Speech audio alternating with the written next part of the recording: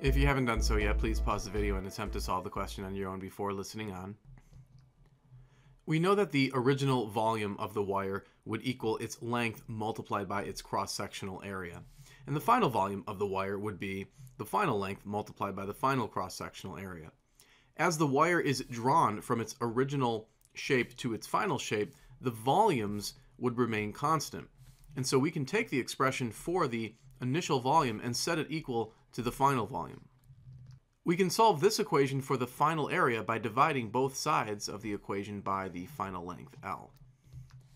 The question notes that the new length of the wire is equal to 3 times the original length. So we know that L is equal to 3 multiplied by L naught. So we can replace L in the equation with that expression.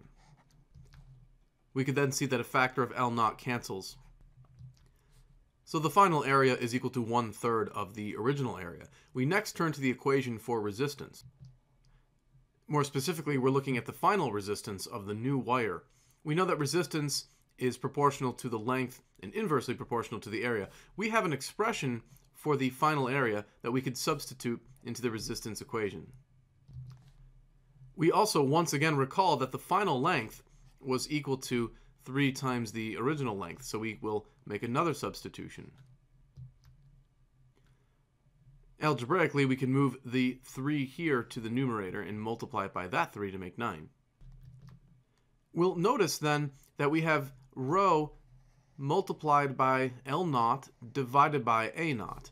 Might be a little tricky to see that, but we know that that term is equal to the original resistance of the wire, so we can replace all of the variables circled with the single variable R naught.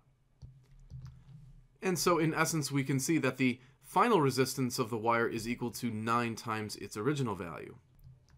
The question of course notes that the original resistance was 6 ohms, so now we can simply plug into this equation to find the final resistance of the new wire.